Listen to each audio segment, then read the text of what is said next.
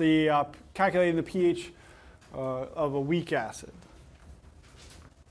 So for the strong acid, we can assume the concentration of hydronium is the same as the concentration of acid because of that 100% ionization that strong acids do. For weak acids, we know that's not going to be the case. Weak acids set up what? Equilibrium. And so they're going to make some hydronium for sure because they're an acid, but not 100%. Right? So essentially what we're going to do is figure out how much hydronium they make at equilibrium. And to do that, what we're going to do is essentially what the problem usually is going to give you is like, what is the pH of concentration? This is my initial concentration of the weak acid. Then once it starts reacting with water, it's going to produce some equilibrium, an equilibrium concentration of hydronium. So if I have information about initial concentration and then maybe some equilibrium concentration I'm looking for, what do you think I'm going to need? Ice, ice, baby is exactly correct. We're going to need an ice table. All right. So, and because you know they set up the equilibrium concentrations. So for weak acids, the first thing you need to realize is that the concentration of the weak acid, the Wa, does not equal the concentration of the hydronium. So we're going to have to figure it out.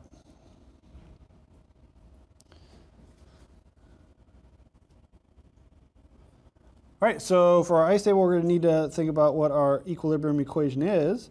So here we got HNO2, nitrous acid. And what do acids do? React with H2O, and they're going to donate. Good. So it sets up equilibrium, it donates, makes hydronium plus whatever's left over, the NO2 minus, the anion. So when we were writing the generic equation, we just say HA plus water makes hydronium plus the A minus. Well, in this case, the A minus is NO2 minus, the nitrate polyatomic ion.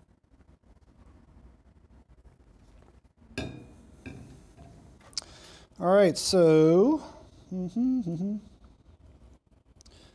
let's make our ice table.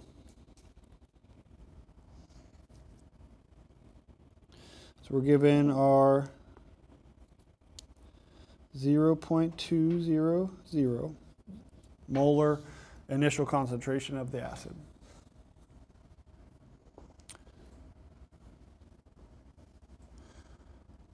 We're eventually going to put it into our equilibrium expression, which is going to be Ka, always going to be our products, hydronium,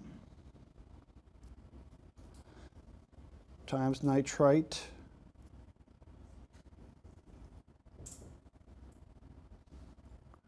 all over HNO2 and times water? No, that's it. Yeah, water is in liquid phase. So in our ice table, we're really not going to need to worry about that, right?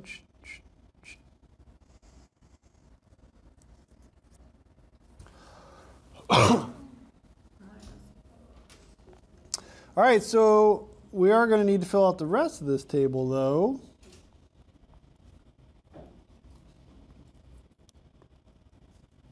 And we can start off with our initial line. So initially, before nitrous acid donates protons, what's going to be my concentration of hydronium? 0. Well, technically it's about 0. Because there is autoionization of water. So even at neutral water, the hydronium is 1.0 times 10 to the negative 7th. That's where we get pH 7. So there is some hydronium there, but that's such a small concentration, not going to impact this calculation. So I'll just say about 0. But it's not 0. I'd be lying to you if I put 0 there, and I would never lie to you.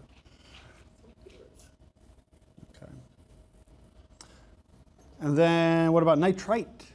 0. That is 0. No, that would be 0.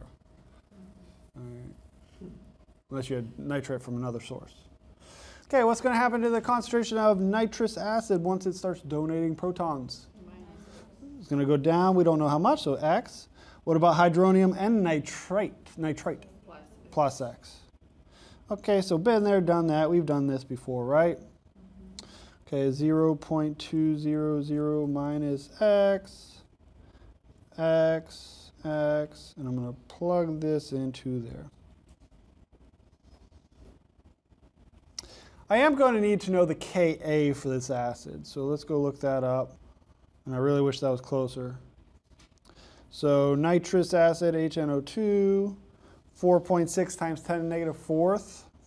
So I would, of course, give you that in the problem, right? So Ka equals, what was it again? 4.6 times 10 to the negative 4. Thank you. I did not want to have to go back all the slides again. It's tiresome. Okay, 4.6 times 10 to the negative fourth. All right, so let's input these values. Hydronium times X all over 0.200 minus X. X times X is just X squared, right? So that'll make that a little bit simpler.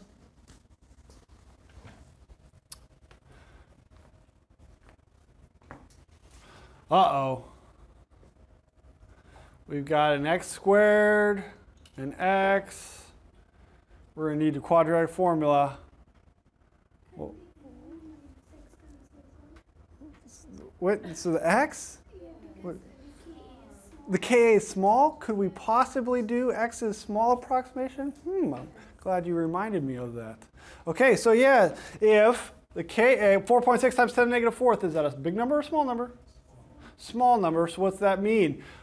Is that going, are we going to have a lot more products or more reactants if Ka is small? So we're going to have the bigger number on top, bigger number on the bottom.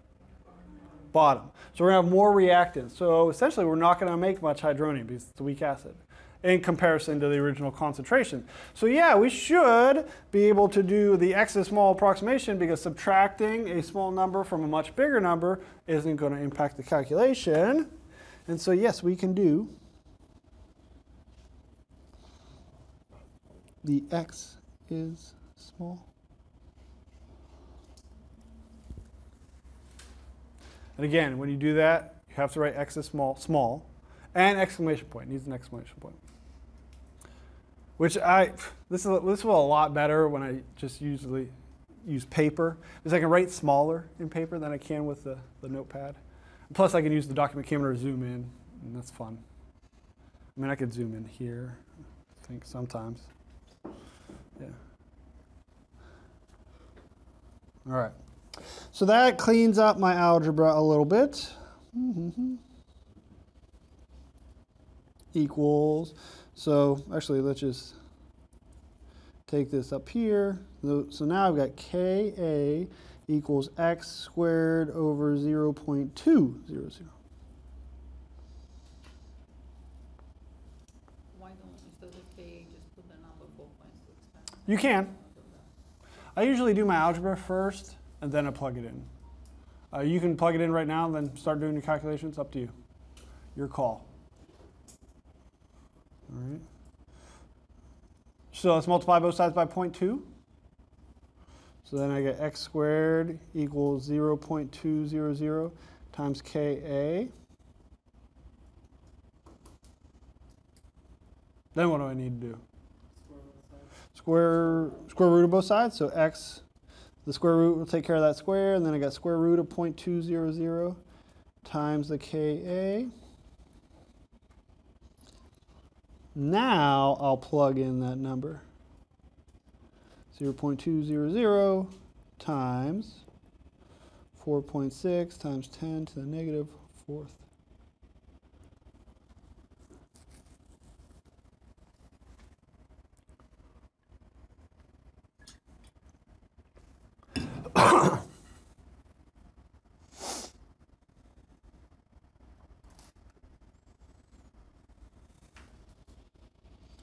And then we plug it in our calculator, and then we hit enter. 9.6 times 10 to the negative 3. Thank you.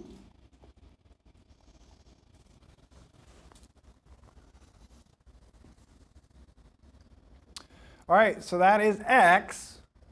But what are we looking for in this problem? pH.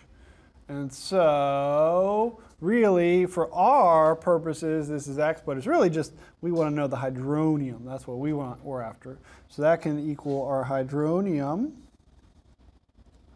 And that is, of course, in molarity. And now that I know my hydronium concentration, I can now calculate my pH, right? pH equals negative log of the hydronium equals negative log of, I just calculated it, 9.6 times 10 to the negative third.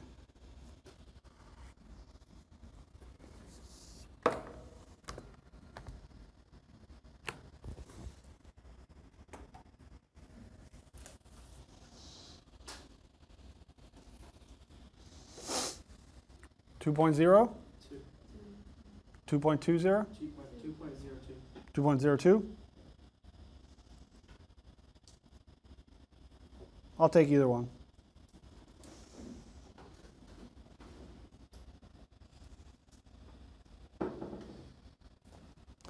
And so that is my pH.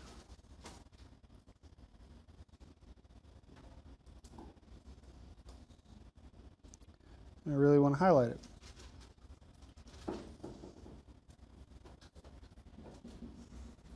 .0. Okay, so that's the way that we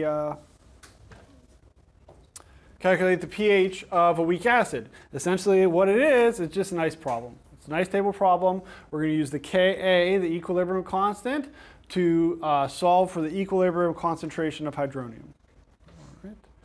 And so we're getting pretty good at those, so it shouldn't be too difficult. But the one thing I did want to go over in this section was how do we know if that X is small approximation that we did down here and is now highlighted